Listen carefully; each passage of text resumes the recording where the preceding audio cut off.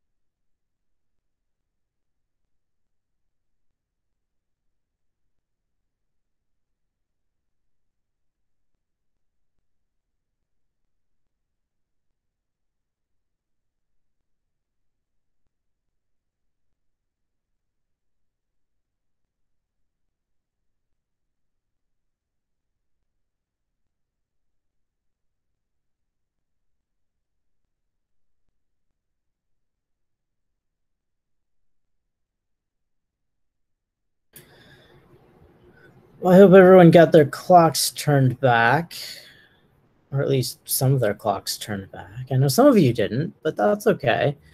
That happens about twice a year. Welcome to Lion's Roar. We'll give it a few minutes before we get started with prayers.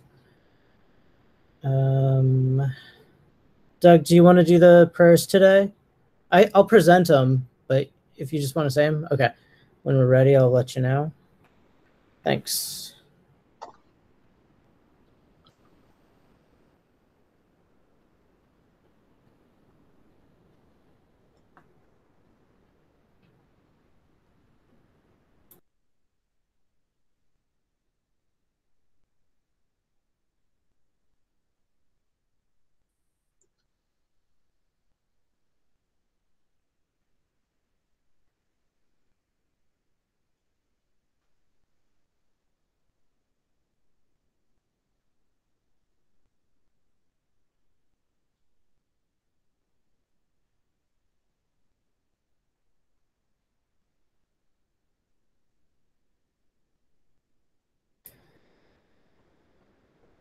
Okay, so I'm going to go ahead and present the prayers, and we'll take it from there afterwards, okay? Give me one moment, Doug.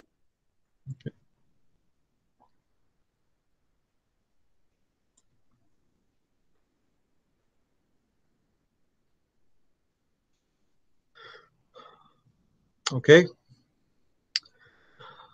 Teacher, foe destroyer, thus gone, fully and perfectly awakened Buddha, endowed with knowledge and good conduct, gone to bliss, knower of the world, helmsman of ordinary beings to be tamed, supreme one, teacher of God, all gods and men, Buddha, foe destroyer, glorious victorious one, Shakyamuni, to you I pay homage, make offerings, and go for refuge.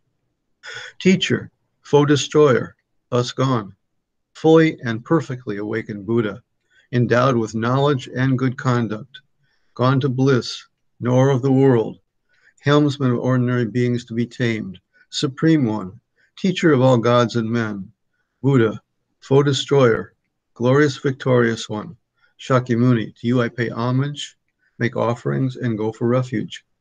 Teacher, foe destroyer, thus gone, fully and perfectly awakened Buddha, endowed with knowledge and good conduct, gone to bliss, knower of the world, helmsman of ordinary beings to be tamed, supreme one, teacher of all gods and men, Buddha, foe destroyer, glorious victorious one, Shakyamuni, to you I pay homage, make offerings, and go for refuge.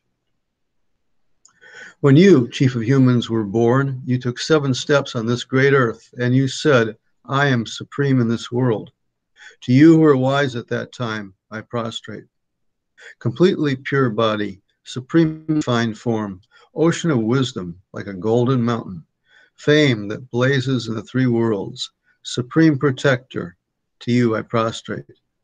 Endowed with the supreme marks, a face like the stainless moon, a color like gold, to you I pay homage. The 3 worlds are not like you, who is free from dust, matchless one, endowed with knowledge, to you I prostrate. Protector, endowed with great compassion, omniscient teacher, field of ocean-like merits and good qualities, to the thus gone I prostrate.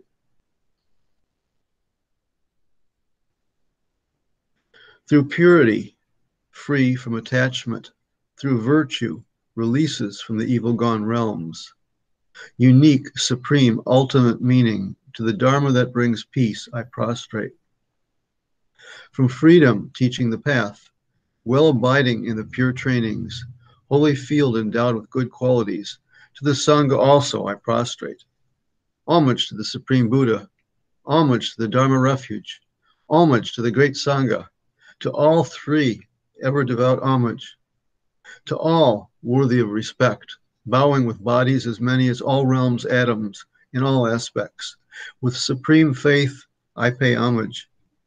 Do not commit any non-virtuous action. Accumulate virtue and goodness. Subdue your own mind. This is the teaching of the Buddha. Like a star, a mirage, a lamp, illusions, drops of dew, bubbles, dreams, lightning and clouds. Look at all conditioned phenomena as such. Due to this merit, having attained the state of the all-seeing, and thereby subduing the enemy of faults, may I liberate migrators from the ocean of existence, stirred by the waves of aging, sickness, and death. I take refuge in the Guru. I take refuge in the Buddha. I take refuge in the Dharma. I take refuge in the Sangha. I take refuge in the Guru. I take refuge in the Buddha. I take refuge in the Dharma. I take refuge in the Sangha. I take refuge in the Guru. I take refuge in the Buddha. I take refuge in the Dharma. I take refuge in the Sangha. I take refuge until I'm enlightened in the Buddha, the Dharma, and the Sangha. By the positive potential I create by listening to the Dharma, may I attain Buddhahood in order to benefit all sentient beings. May all sentient beings have happiness and the causes of happiness. May all sentient beings be free of suffering and the causes of suffering. May all sentient beings be inseparable from the joyful happiness that is free from suffering. And may all sentient beings abide in equanimity, free from holding some close and others distant. Respectfully, I prostrate with my body, speech, and mind. I present clouds of every type of offering, actual and imagined. I confess all my negative actions accumulated since beginningless time, and rejoice in the virtuous actions of all ordinary and noble beings. Please, Buddha, remain as our guide and turn the wheel of Dharma until samsara ends. Through the merit created by myself and others, may the 2 bodhicittas ripen, and may I attain Buddhahood for the sake of all sentient beings. This offering I make of a precious jeweled mandala, together with other pure offerings and wealth, and the virtues we have collected throughout the 3 times with our body, speech, and mind. O my masters, my yidams, and the 3 precious jewels, I offer all to you with unwavering faith. Accepting these out of your boundless compassion, please send forth waves of your blessings. Idam Guru Ratna Manalakam Niratayami.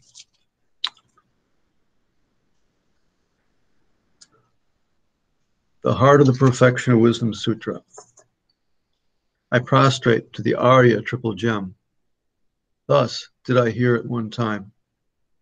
The Bhagavan was dwelling on massive Vulture's Mountain, on Rajagriha, together with a great community of monks and a great community of bodhisattvas. At that time, the Bhagavan was absorbed in the concentration on the categories of phenomena called profound perception. Also at that time, the Bodhisattva, Mahasattva, Arya, Avalokiteshvara, looked upon the very practice of the profound perfection of wisdom and beheld those five aggregates also as empty of inherent nature. Then, through the power of Buddha, the Venerable Shariputra said this to the Bodhisattva, Mahasattva, Arya, Avalokiteshvara: how should any son of the lineage train who wishes to practice the activity of the profound perfection of wisdom? He said that, and the Bodhisattva, Mahasattva, Arya, Avalokiteshvara said this to the Venerable Shariputra: Shariputra, any son of the lineage or daughter of the lineage who wishes to practice the activity of the profound perfection of wisdom should look upon it like this, correctly and repeatedly beholding those five aggregates also as empty of inherent nature. Form is empty. Emptiness is form. Emptiness is not other than form. Form is also not other than emptiness. In the same way, feeling, discrimination, compositional factors, and consciousness are empty. Shariputra, likewise all phenomena are emptiness, without characteristic, unproduced, unceased, stainless, not without stain, not deficient, not fulfilled. Shariputra, therefore in emptiness there is no form, no feeling, no discrimination, no compositional factors, no consciousness, no eye, no ear, no nose, no tongue, no body, no mind, no visual form, no sound, no odor, no taste, no object of touch, and no phenomena.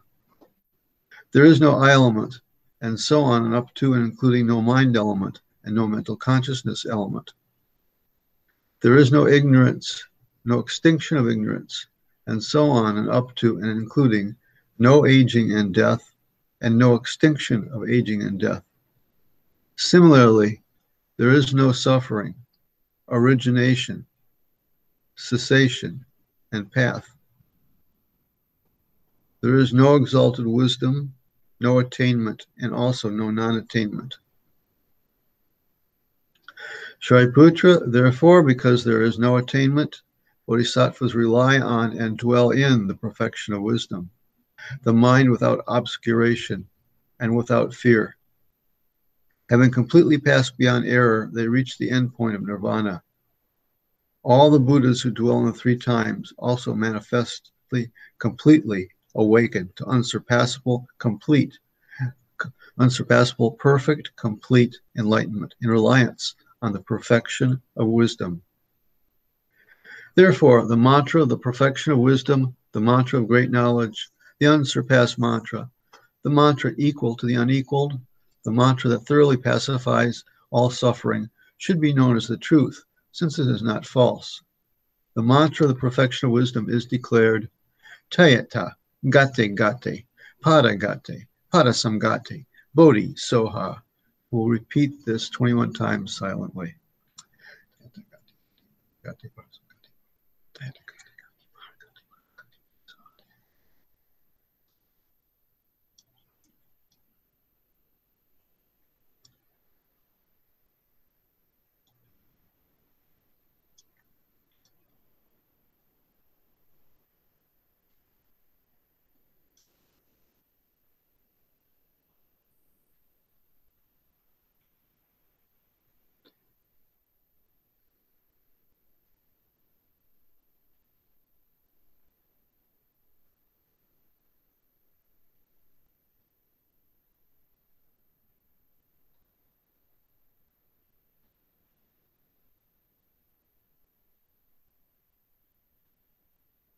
Tayata Gate Gate, Pada Gate, Pada Samgati, Bodhi Soha.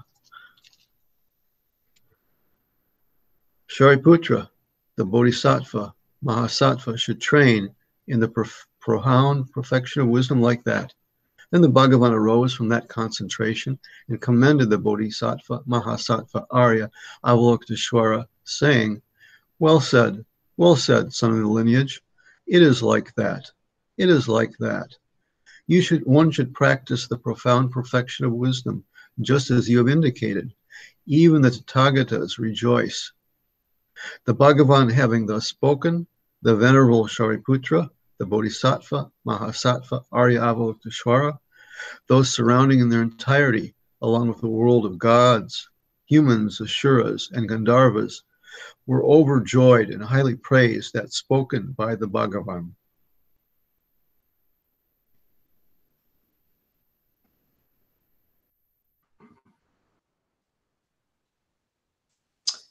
Okay, good morning, everybody. Thank you, Doug. My name is Susan Farrar, and I'm one of Lama Jinpa's students, for those of you who don't know me. And I just realized I took refuge 13 years ago, not to the day, but pretty close. It was 13 years ago, I think in November, or this month, like it's already November. So before I get started on this, and I just wanted to make sure that we're clear on a couple of terms, because I don't know quite everybody who's here today. So I'm just going to read the definitions of two terms that I'm going to use a lot, which is bodhicitta and bodhisattva. So bodhicitta is the mind that aspires to attain the state of complete enlightenment of a Buddha for the benefit of all sentient beings. And a bodhisattva is a being who has developed that mind of enlightenment and the mind that wants to become enlightened or is enlightened for the benefit of all sentient beings. So I'm going to use those terms a fair amount. This is not so much this is kind of amusing. This is kind of an exploration. So I'm going to invite comments, and hopefully you'll have some. So I've been studying as part of this, having a lot of time on my hands. I've been studying something called the Bodhicharyavatara, which is also called the Bodhisattva way of life, or the way of the Bodhisattva, along with a number of other people in a study group that we meet on every other Saturday morning. And in the first chapter of this text, Shantideva, the author of the text, introduces two different kinds of bodhicitta. So I'm going to read just a couple of stanzas from chapter 1. Chapter 1 is usually called something like the excellence of bodhicitta or the benefits of the awakening mind. So this is stanzas 15 and 16 from the first chapter. And he writes, bodhicitta, the awakened mind, is known in brief to have two aspects. First, aspiring bodhicitta in intention. Then active bodhicitta, practical engagement, as corresponding to the wish to go, and then to setting out. The wise should understand respectively the difference that divides these two. So the analogy between these two different kinds of bodhicitta, the aspiring and the active or the engaged bodhicitta, is usually given something like, the aspiration, the desiring to go on a trip, and then actually embarking on the trip. And, that analogy has never really been quite satisfactory for me. For some reason, it feels kind of flat. It doesn't feel dynamic enough. So my question really that I want to explore is, what is the distinction between aspirational and engaged bodhicitta? And, it seems like, well, duh, right? One's wishing and the other is doing, but I really don't think it's that simple. I am actually not convinced that there's actually separation between the two.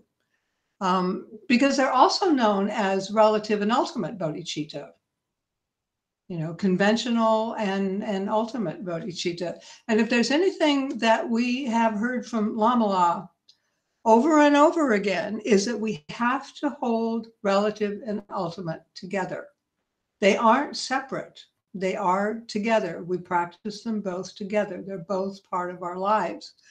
So what follows really is just an investigation into what is bodhicitta, and how can we express this aspiration and actively engage in this activity?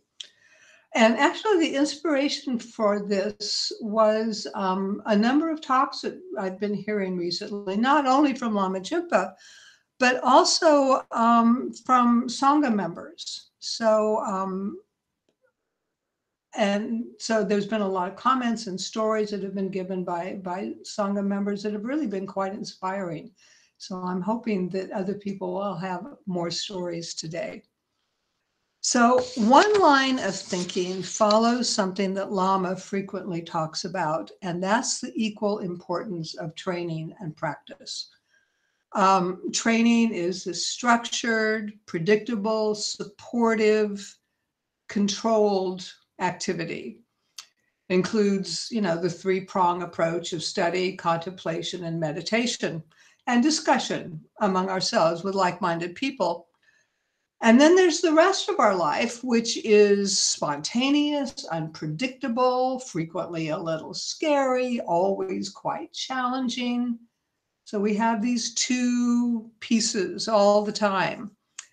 And Lama, in a talk, characterized these two pieces as a funnel that drives us, encourages us, gives us the confidence to engage in the Bodhisattva way of life. So there's the training, and then there is our unpredictable life, but it's a funnel.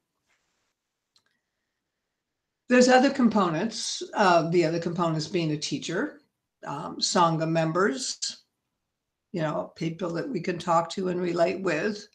But basically, it's the formal training that we put together, that we practice every day, and couple that with this complicated, unrehearsed life that results, I think, in bodhisattva activity. I'm thinking, you know, and this is maybe a stretch, but maybe the training, the supportive, the predictable part of our lives might be analogous to aspirational bodhicitta. And maybe this unpredictable, spontaneous part of our lives might be analogous to engaged bodhicitta. I don't know. That was just one way of thinking about it that I was playing with. So if there's any comments on that, you know, unmute yourself. Or not. Okay. Another approach to opening up this aspiration and moving into action is a technique that Lama has used on us, all of us, probably multiple times. And that's being put on the spot. Being asked to do something that we're maybe unfamiliar with, not comfortable doing. Being asked to work with somebody that we're maybe having some difficulties with and it's going to be a challenge, but being put on the spot. And that experience, even though it's uncomfortable, if I can get past the resistance, it's a really incredible growth opportunity. I think that it's one of the ways that leads from aspirational to engaged bodhicitta, is being put in this uncomfortable situation where you have to be spontaneous, where you have to be really open.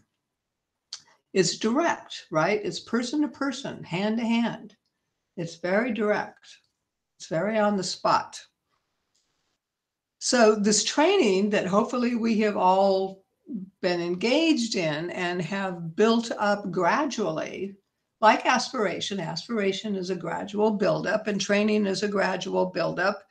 And hopefully we've gotten enough support to be able to engage in a spontaneous way in our really unpredictable life.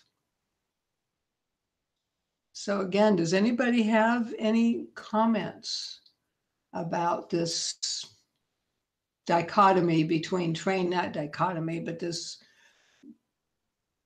coming together of training and an unpredictable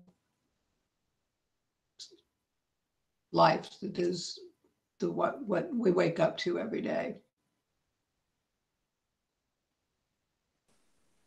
Susan, what do you mean by support? You said it takes support to get you to get to the actually engaged bodhicitta. Well, the training, take a look at, Lojong slogans, for instance. We were doing a little bit of Lojong yesterday in the Chenrezig practice, the 8 verses. And where it says things like, let others take the victory. That's a kind of training, and that's on the spot. You can be in a situation where you can have, you can argue politics until the cows come home, or you can let somebody else have the victory and go on, just move on. You don't always have to be right. You don't always have to have the last word. So that's a kind of training, and that's applicable for me, at least, every day. Does that help? That's kind of what I mean. Does that mean what you mean? Does that make sense? I don't know what I mean. Does that make sense? Yeah, it does. Okay. So yeah, there's one of the Lojong slogans. I'm not going to say it precisely, but it's something like, if you can behave properly when you are really challenged, then you are well trained. Training is that support. You can fall back on it. It's right there, right at your fingertips. Well, and I think that a few things that I've read just over the years, one of the ways that I think about, these 2 types of bodhicittas, like one is the activities like of just us, right? Like living here in Sacramento, we've got, like you were saying, the training and then the kind of messy everyday practice. So we are, these people aspiring, and then the ultimate bodhicitta is actually practiced by the beings who have arrived, who have attained, the realization of emptiness, who have become fully realized Buddhas. So we are aspiring to that state. And it almost, to me, it's almost like a difference in the level of skill, perhaps. And the refinement of your activities. So, our activities are much grosser just because, we're not there quite yet. But, the finer your activities are, the more it's an actual engaged bodhicitta rather than aspiring to have that level of skill. Okay, thank you. And there's a thing in the chat. Alexa says, I think of training and practice as a feedback loop. Yeah, that's nice. One informs the other. I think that's, that does make sense. That makes sense to me, right? Okay, so when preparing for this Shantideva study group that we have on Saturday mornings, I asked Lama about his thoughts about aspirational and active or engaged bodhicitta. And he said that developing the aspiration itself is a paradigm shift. It's like, I have the aspiration to be a better person, kinder, less opinionated, less judgmental, more other-oriented. And, you know, that's like a really incredible goal. It's very, very challenging. It's extremely essential, and it's really hard to do. But really what he said is that really is just the ordinary self, the self on my driver's license, striving to become a better ordinary self. And that the paradigm shift, what's really needed, if I want to discover or experience bodhicitta, is to liberate myself from my ordinary self.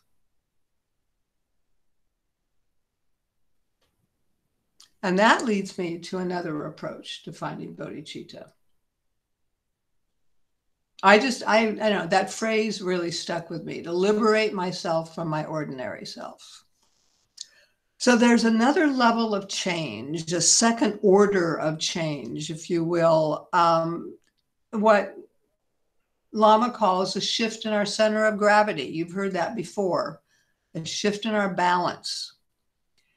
He says that in Dharma, we're interested in a fundamental transformation of awareness, the shift out of our ordinary self, a fundamental transformation of awareness, a change in the balance point, so that our sense of identity is not on our driver's license self, but instead our sense of identity is on our Buddha nature. There's this really famous saying that is attributed to Suzuki Roshi that I really am beginning to understand what he means when he says, you are perfect just the way you are, and you could use a little improvement. And what he's talking about is your Buddha nature is perfect just the way it is, and your ordinary self could use a little improvement.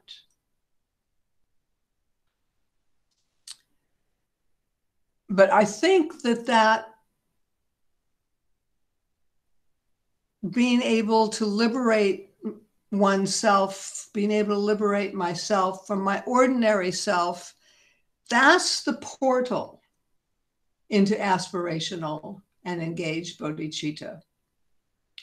That's the portal into the ultimate bodhicitta. That's the portal, even I think, into conventional bodhicitta. If conventional bodhicitta is not, I just want to be a better person, then there is a movement that is beyond that. So I can take my personal self, you know, I mean, I'm me, right? You know, warts and all. And I've got all these quirks, and I've got all these characteristics, and I've got years and years and years of stories. Like, I'm old, right? So I got a lot of stories. And I combine that with the structure. I combine that with all the training. Elizabeth's laughing at me. And I combine that with all the training, right? The reading and the discussion and all the sitting and the darshans, the meetings with Lama and the talkings with Sangha members. And hopefully that gives me the support that I need, the knowledge about my ordinary self and the support of all of that training, that I can just let go of my ordinary self and start to spontaneously engage in this very unpredictable, very active life. I think, I mean, I've read it. It's in, I didn't write it down now. Of course, I can't remember. The Ganges Mahamudra, they talk about the leap. And I think that that's the leap. That's the letting go of the ordinary self and leaping through that portal into bodhicitta. So what do you think? Any comments on all that?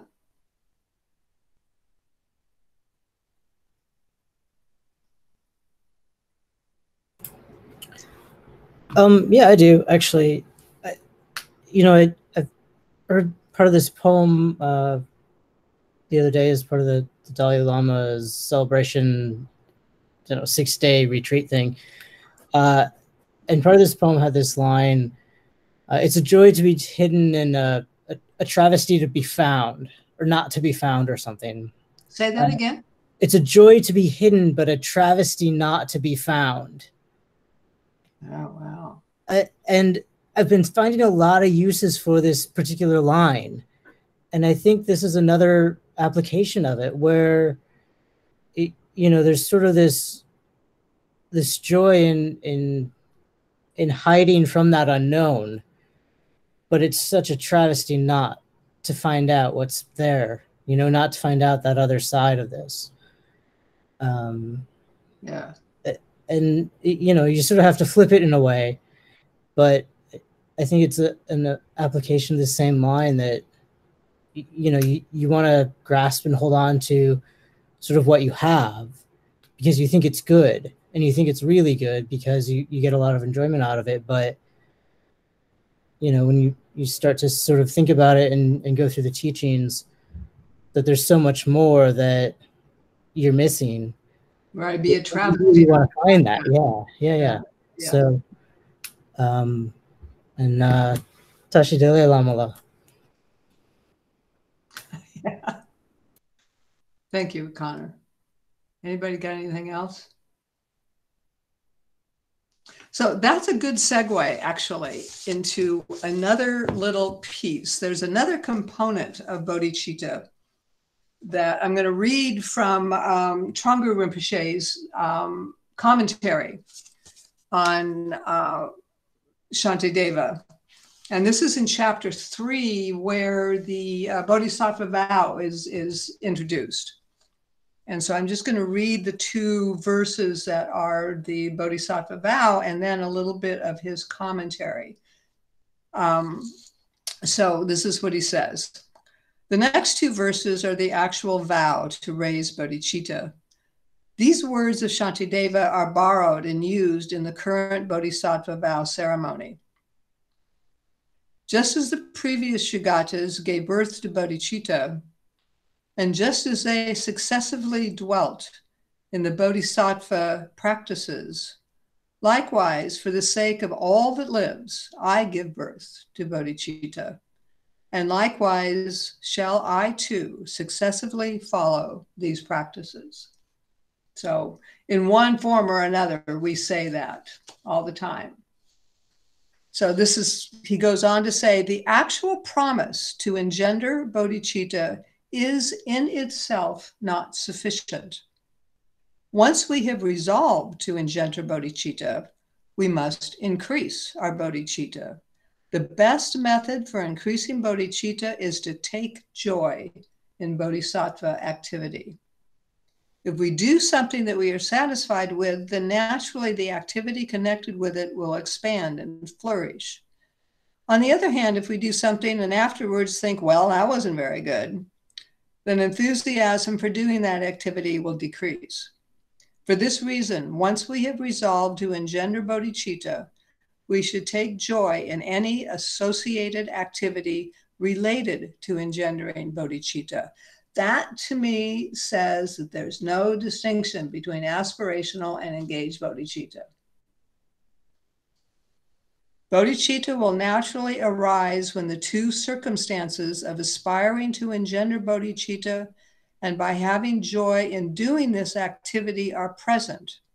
When these 2 come together, bodhicitta will naturally take place. So it really sounds to me what he's saying is there's no real distinction between the aspiration and the activity. I mean, I don't know how you could make a distinction, actually. So I don't know. I thought that was really, interesting. So bodhicitta then is not an action. It's not an activity. It's not even a participation. It's a state of mind. So awakening to our natural liberation, that's Lama's term, awakening to our natural liberation, I think that aspirational and engaged bodhicitta are really just different degrees of energy of the same thing. And in a lot of recent talks by Lions Roar members, we've heard people expressing their awakenings. When they've talked about, and I think I may have missed a paragraph in here, that Lama talked about liminal experiences, transformative experiences, foundational experiences, threshold experiences. So a lot of talks that we've heard from recent Lions Roar members, we've heard people expressing a sort of awakening, talking about how their center of gravity has indeed shifted. And it's usually been in relationship to what Lama calls either a threshold experience or a liminal experience. But I think it can also happen gradually. It isn't like that. Or maybe it's gradually and then there's something that happens that flashes you through that portal. But we've been hearing these stories. And what he says is that it involves choosing an approach, an orientation that is radically different. Radical meaning at the root, that is radically different from where we were. So just think back a few weeks. We heard one woman talk about how she ventured into a totally different part of the world where she had never been before, into an environment that was completely different from anything that she had experienced before, and how during and after that experience, it really did change the balance in her life. It's changed her life. It changed the course of her life. It was a liminal and a threshold experience, but I think it came after a buildup of support from trainings and from meditation, from darshans, all of that. And of course, our lives. Another person talked about awakening to a radical understanding of interconnectivity, that there's a fluidity between our own lived experience and the lived experience of others. And that led to her further awakening as to who she is. Another person shared some of her story where she related that when you're forced to completely change the way that you function in the world, that is really transformative. And the really important thing that I got from this woman's story was that once you've seen the change, once the transformation has happened, you can't go back. It's done. You've changed. So that's, and I think that's when you've gone through some sort of a portal. You've gone through something. So anyway, so I think just hearing these talks, I think that finding bodhicitta happens all the time. I think this movement, if indeed it is a movement from aspiration to action, from ordinary self to recognizing Buddha nature, I think this happens all the time on some level or another. And that, gives me a whole lot of hope. It gives me a lot of inspiration. And I've been really, really grateful to hear all of these stories. I hope to hear a lot more. I hope to have some stories of my own at some point. So anyway, so that's all I had to say. And we're open for comments and suggestions and complaints. Hey, Susan, it was interesting because a couple of days ago, I was just listening to a talk by Don Hendrick from the FPMT Center in Albuquerque, and he was giving a talk on bodhicitta, and he entitled it "What is Joy?" So he went straight to joy about the bodhicitta, but it's similar to everything that you're saying here, all the things that he said, and he went so far as to to like give examples of how we practice the bodhicitta, you know, in what's not naturally comes to us, but how we actually make everything become transformative. And he gave, for example, there's this little booklet on the FPMT website that's downloadable from Lama Zopa, and it's called Bodhicitta Mindfulness Exercises. And it's just like, to me, it's hard to do because some of them sound so silly. It's like I'm, you know, taking a shower, and so I'm imagining all the purified water going through all sentient beings and all the dirt and unpurified things going down the drain, and that you can turn absolutely everything you do while you're awake into bodhicitta type activity, you know, bodhisattva activity, because you can take joy in that, and that deepens your joy. And that's what he was trying to say, is we need to really connect with that really deep level of joy, meaningful, lastful joy. And that's that bodhicitta that we can feel, you know, and everything being transformative. So it's really interesting that you gave this talk after I had just listened to that one, because it folds in really well to kind of this overall, what are we doing? And it's so critical. Thank you. And Shantideva, you know, there are multiple verses about the greatness of bodhicitta and the joy of bodhicitta. So yeah, that's all the way through the Bodhicharyavatara. Thank you.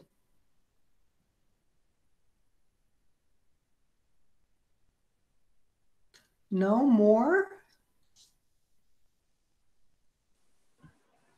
I just wonder if bodhicitta is just sort of an automatic, you know, I'm not a terribly sympathetic person, but I've been in a lot of instances where I knew people were seriously distressed, and I forgot my fear of them or who they were and just stepped in and took their hand and said, tell me about it. And, you know, just though that's a small thing, but that does, I mean, that's sort of automatic. I don't see how you can miss that as just an automatic bodhicitta. For example, one time I was asked to visit a prisoner in the hospital, and I really wasn't up for visiting a prisoner in a hospital because it just made me afraid. But then I sat down and I thought about it, and I thought, okay, I'll do that. And this fellow was so distressed, I just felt like I needed to take his hand and sit with him. It was a very distressing situation, as he had prison guards and a very loud television at the same time, and the guards had guns. And I was afraid, but I could see he was more afraid than I was. So we were just sort of two people together, thinking about the bigger things than just, you know, what's going to happen for lunch. And it was an automatic. It was a very automatic thing.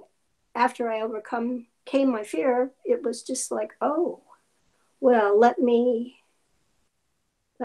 take your hand. What's going on? And so I just feel like these moments that come to you are they're there already. You just sort of have to overcome your fear and step in. Yeah, thank you. That's a really good example of going through that portal from the ordinary self to Buddha nature. Thank you. Dal, you unmuted for a few minutes. Yeah, actually, I really appreciate what you're saying, Susan. It's really helpful.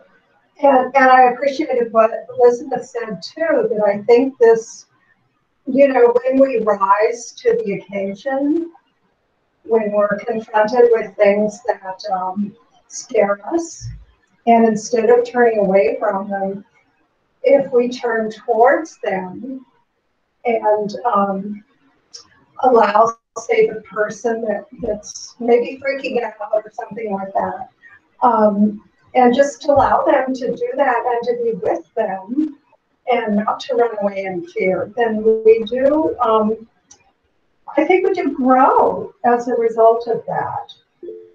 And that's part of becoming, that's part of the Bodhi, and learning how to be in Bodhicitta and to work with that more typically than we do in our daily life. Yeah. So I really, I appreciated that. I just keep doing this thing with the bell, setting my phone to do the bell and just to stop for a moment and just to be present. Because if I'm present in my body and I'm present in what's going on around me, instead of in my head, it's a much better place. I'm a much happier person.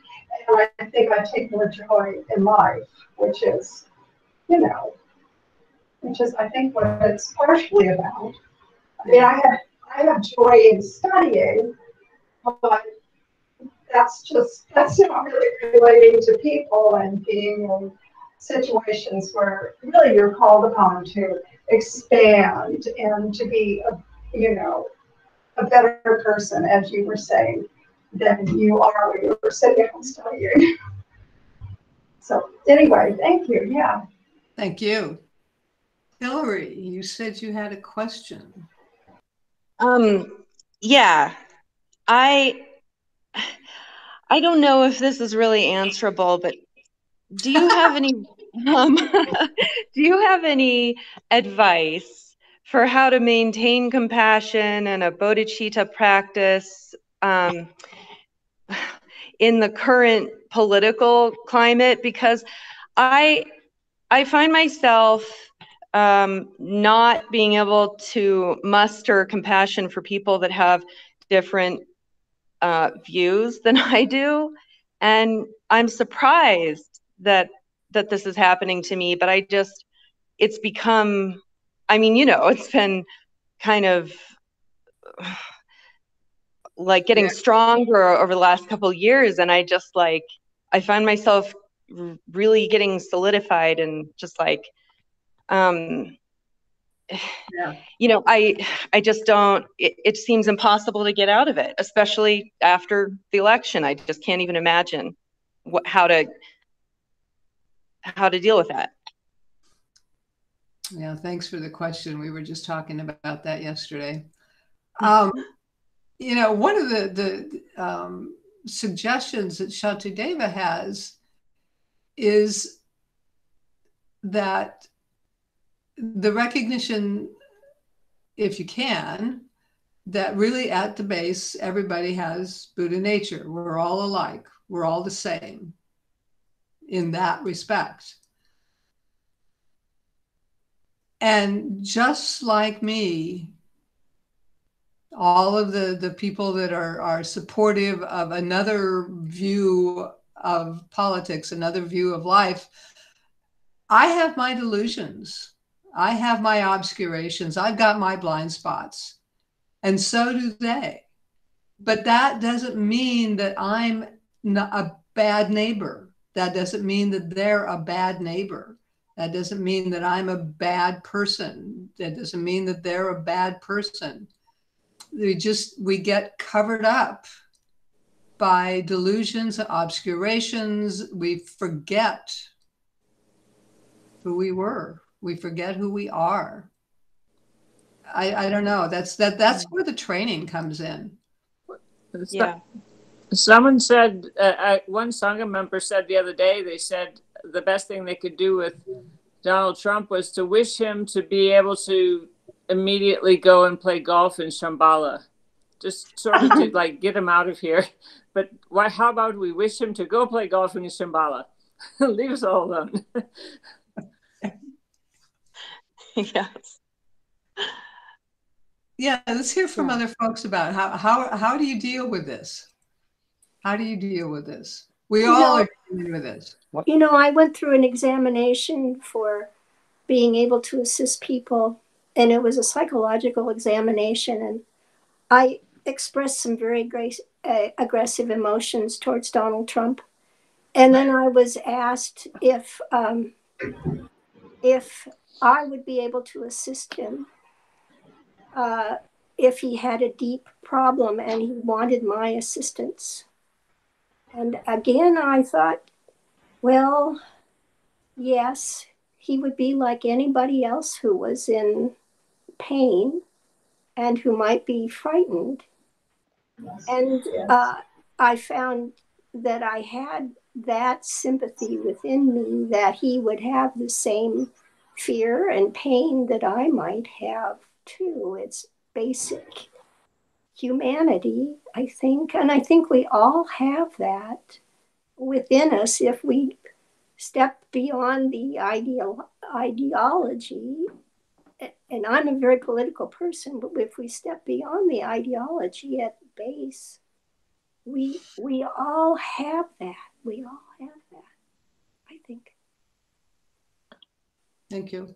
One thing that I heard is, I think 90% in this poll, 90% of people in this country agree on one thing, which is that we're too polarized.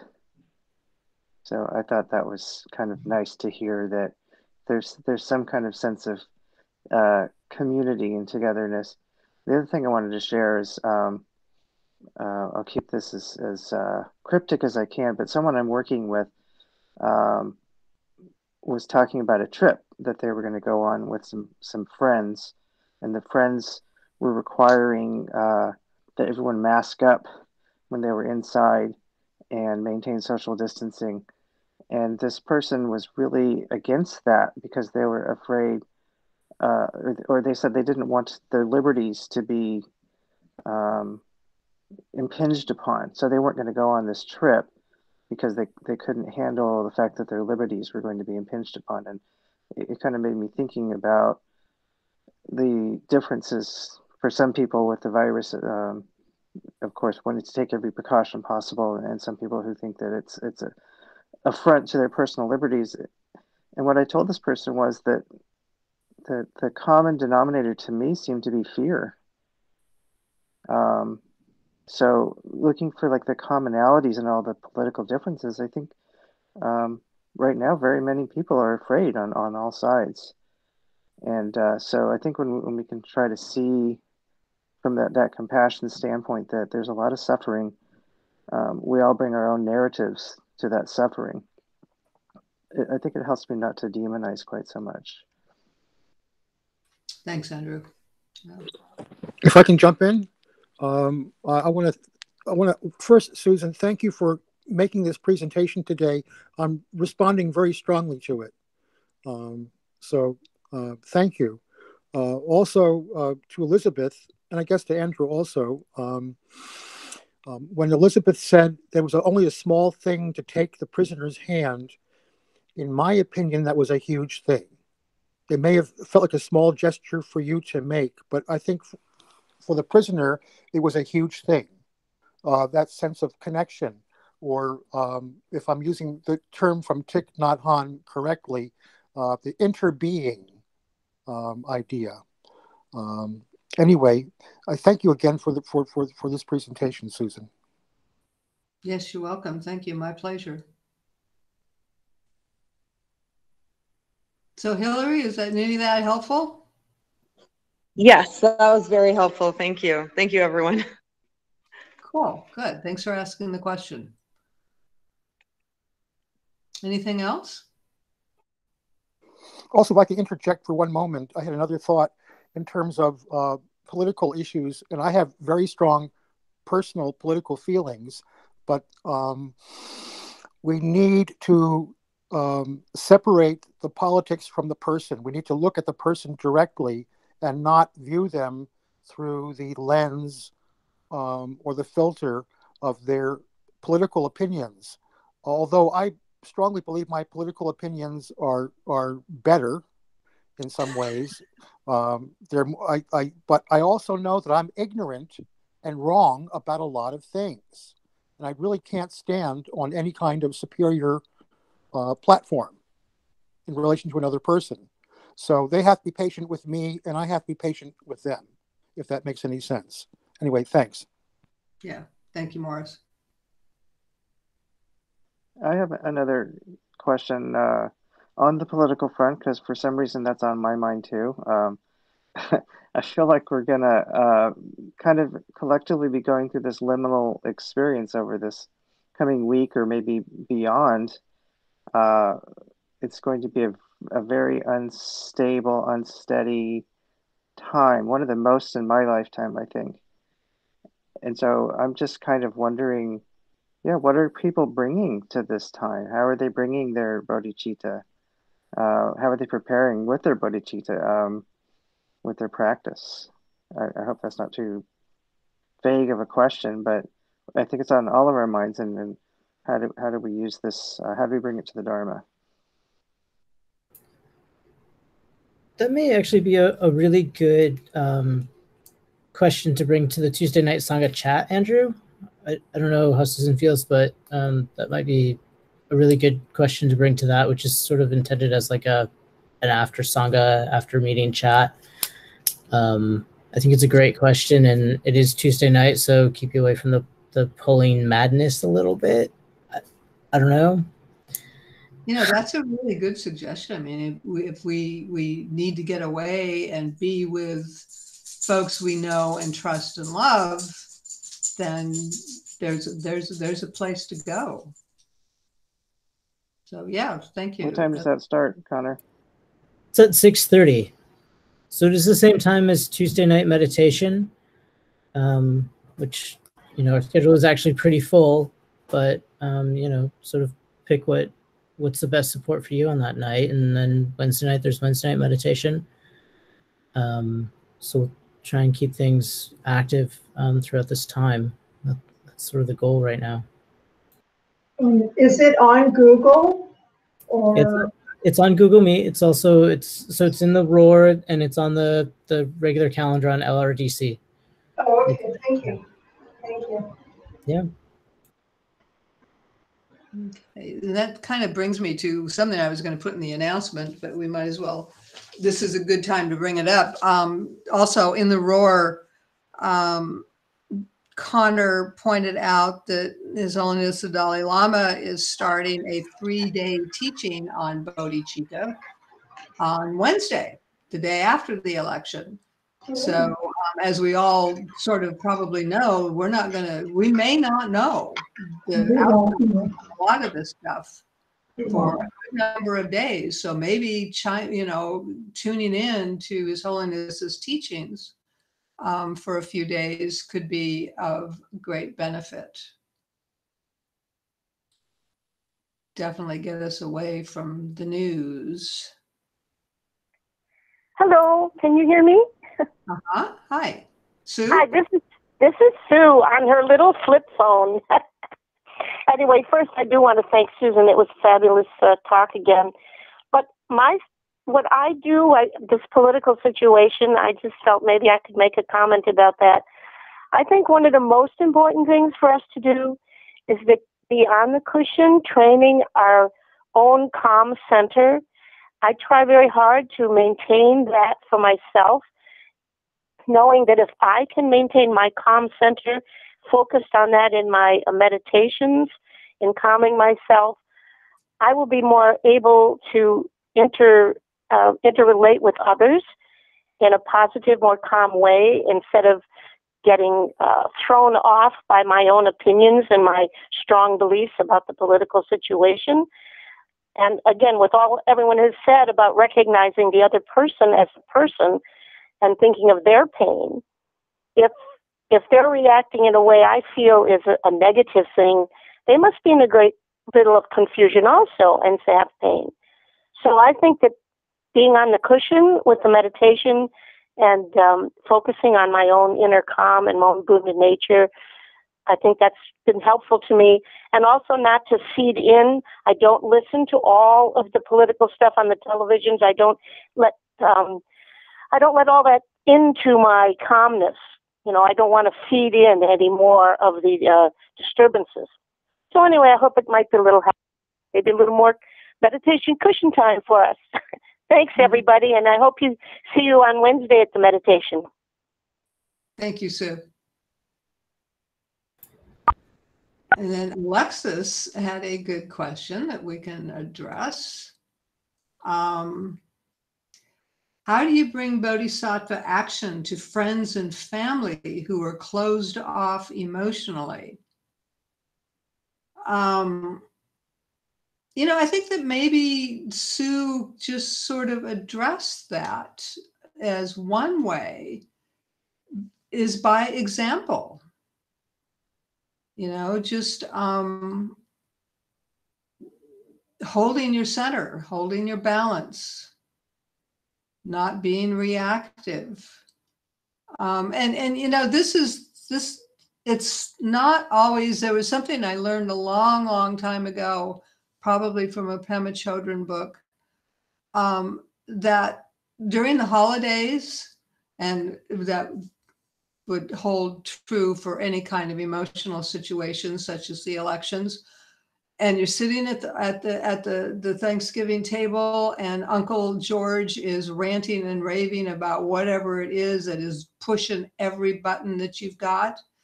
And rather than exploding and getting into an argument with Uncle George, you just go out for a walk. You just leave.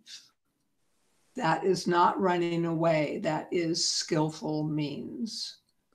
You know, so I'm not exactly sure, Alexis. Well,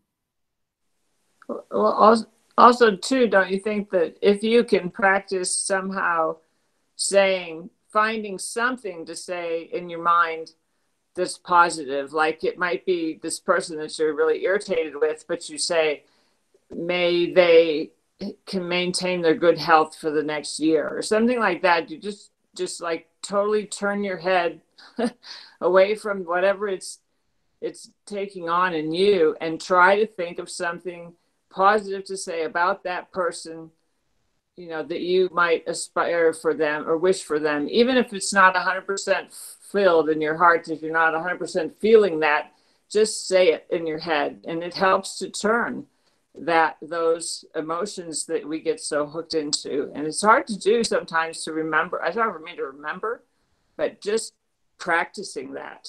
May they have a safe drive home. May they, you know, whatever you can think of that can come up Right. that's positive about them. Another example where the training kicks in. Yeah. I was reading something in Mind at Ease, a meditation that can be done on equanimity, where you think about, you know, people that you feel intense love for and unconditionally. And what if they did some actions that were reprehensible, continuously hurtful, and you know, would your love and feelings for them start to lessen? And then conversely, those people that were having real challenges with, what if they changed? What if they started to kind of recognize the error of their ways and started behaving in these more you know, compassionate and helpful ways? Would our feelings of them change? And so it kind of, I think it was speaking to that kind of impermanent nature, that we kind of cling to this solidity of the people, either who we love or who we really dislike. Yeah. And good. we want to try to generate that equanimity to all beings. Yeah, it's not solid, right? Thank you. Yeah, that's a good point. You know, I think maybe we might all kind of keep in mind the Tuesday night, what do you call it, Connor? Conversation or? Sangha chat. Sangha chat. So we might keep that in mind as a refuge, Tuesday evening if we need it. Yeah, thank you. So I had one other announcement, and it's just kind of a plug.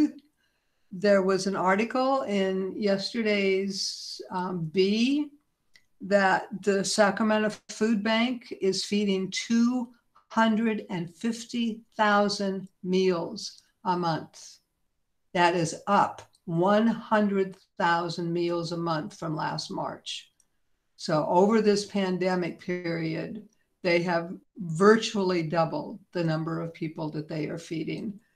And so if, you know, you have an opportunity and are so moved, you could go to Run to Feed the Hungry virtual 10K, or just Run to Feed the Hungry and search for the teams, view teams, and then search for Roar Dharma Center. Roar has a team in the Run to Feed the Hungry.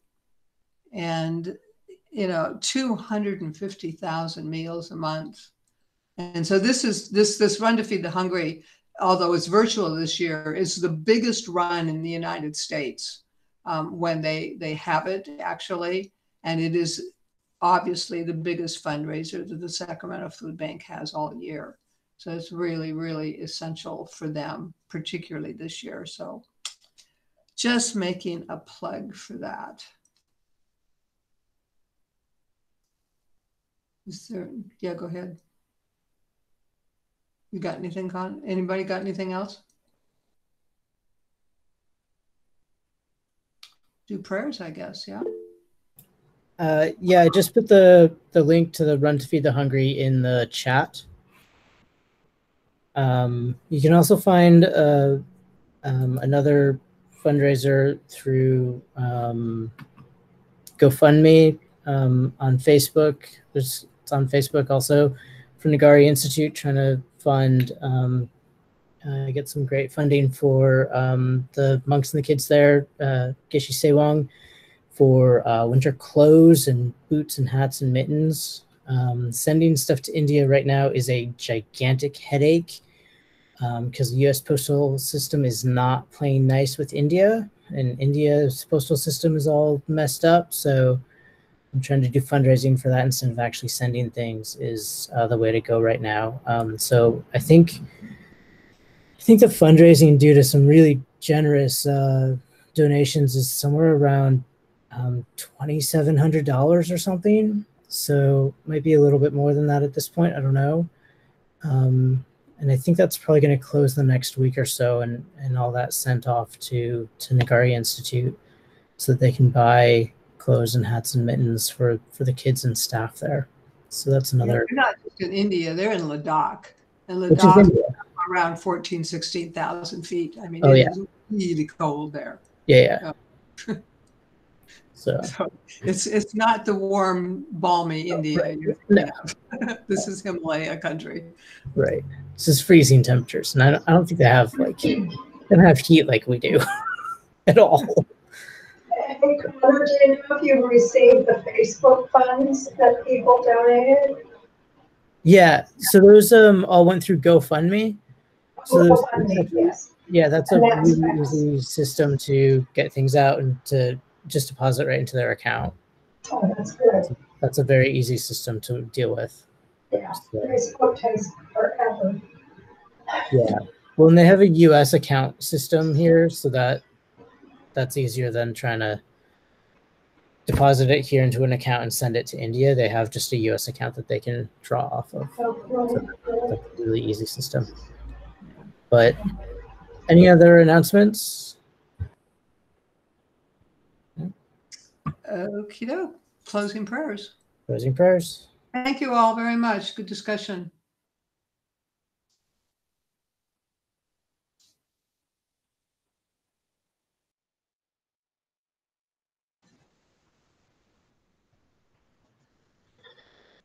Due to the merits of these virtuous actions, may I quickly attain the state of a Guru Buddha and lead all living beings without exception into that enlightened state. May the supreme jewel Bodhicitta that has not arisen arise and grow. And may that which has arisen not diminish, but increase more and more. In the land encircled by snow mountains, you are the source of all happiness and good. All-powerful Chenrezig Tenzin Gyatso, please remain until samsara ends. May the teachings of the Buddha flourish, and may the upholders of the teachings remain forever. May all migrators achieve happiness, and may they fulfill all their temporary and ultimate goals. Losang, magical display of the deep awareness of all the victorious ones. Merciful giver of a stream of profound and vast instructions to the fortunate migrators. Please remain always, unperishing, unchanging, unfading. Avalokiteshvara, great treasure of objectless compassion, Manjushri, master of flawless wisdom, Vajrapani, destroyer of the entire host of Maras, Tsongkhapa, crown jewel of the snowy land sages, Losang Drakma, I make request at your holy feet.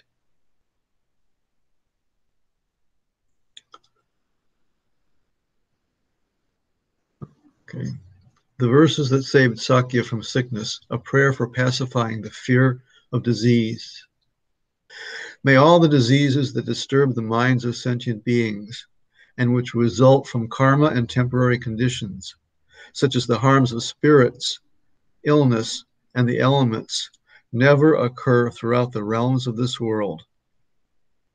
May whatever sufferings arise due to life-threatening diseases, which, like a butcher leading an animal to the slaughter, separate the body from the mind in a mere instant, never occur throughout the realms of this world.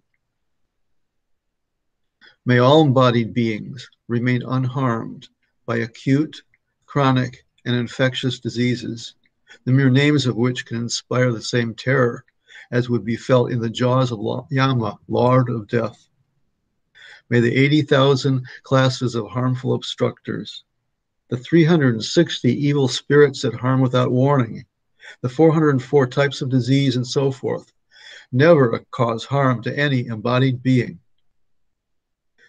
May whatever sufferings arise due to disturbances in the four elements, depriving the body and mind of every pleasure, be totally pacified. And may the body and mind have radiance and power and be endowed with long life, good health, and well-being.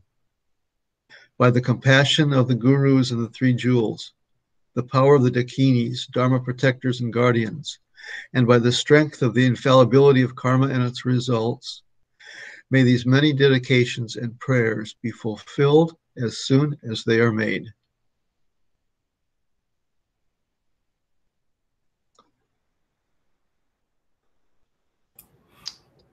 Thanks, everybody. Stay calm. Thank you, Susan. Thank you, Susan. Thank you, Susan. Doug. That's very relevant. Thank you, Susan. Thank you, everyone. Thank you, Susan. Thank you, everyone.